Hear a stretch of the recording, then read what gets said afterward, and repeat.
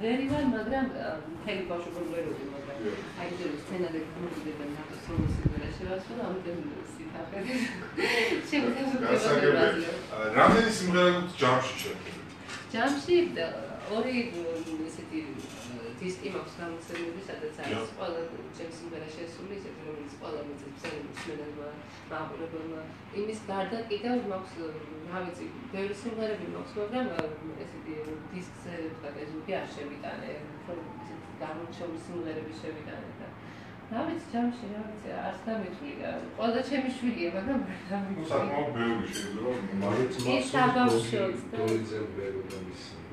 კი, პირველ დისკში არის შესული და გოგის სამი ნამდვილი სიმღერა, არა, იქიდან ხო, სამი არის, მაგრამ კიდე ერთი სიმღერა და ნამდვილი ჩემი შევწდი, რომელიც შემდეგ თამიკო ჯოხონელიძის ჩაწერილი სტუდიაში ჩაწერილი ქონდა ეს სიმღერა, რომელიც შევიტანე დისკში, იმიტომ რომ გოგის კი ქონდა ეს სიმღერა ნამდვილი, მაგრამ მარტო ცოცხლად და კონცერტებზე და იმის ვერ მოვასწარით, რომ სტუდიური ჩანაწერიც ქონოდა. Სხვადასხვა ეს სიმღერა ძალიან მოყვარს ჩვენს ზურა დოიჯაშვილი, ნებისმიერი შესრულებით ძალიან კარგი სიმღერა.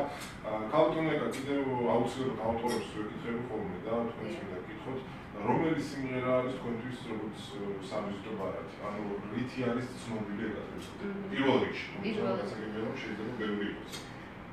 პირველ რიგში და ყოველთვის ამას ვამბობ, ჩემი პირველი მნიშვნელოვანი სიმღერა, რომელთაც დამსახურებელმა მაყურებელმა და რომელთაც დაამახსოვრდა ჩემი სახელი გვარი და სიმღერას და ეს არის სადარი, რომელსაც ხვდება გოგი დოლიძე.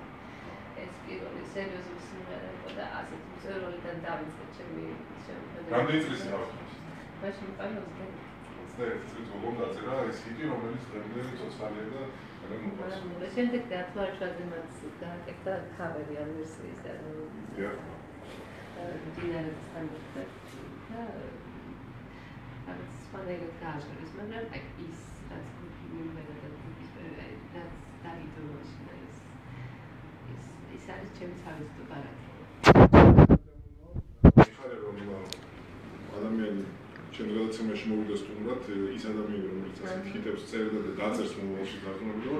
ზურა დოიჯაშვილს კიდევ ერთხელ მივესალმები, ჩემს მეგობარს, ჩვენს მეგობარს, ყველას მეგობარს, იმიტომ რომ ზურას არ მგონია ყავდეს მტერი, ისეთი კეთილი ადამიანი რომ ყველა ემეგობრება.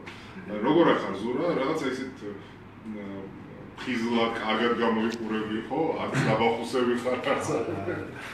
როგორ მიდის ცხოვრება, როგორ არის საქმეები? რა მადლობა, მადლობა. ყველაფერი რიგზე. კი ბატონო.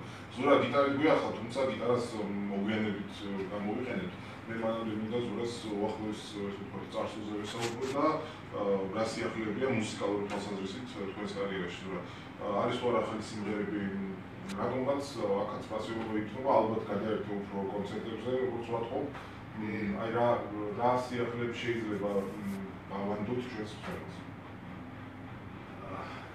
პირველ რიგში მინდა მადლობა გითხრათ, რომ მომწოდეთ. არ შეეხება შემოქმედებას. მინდა რომ შემოქმედების ჩემი ძველი ჯგუფი პრინციპში შევიკრიბო.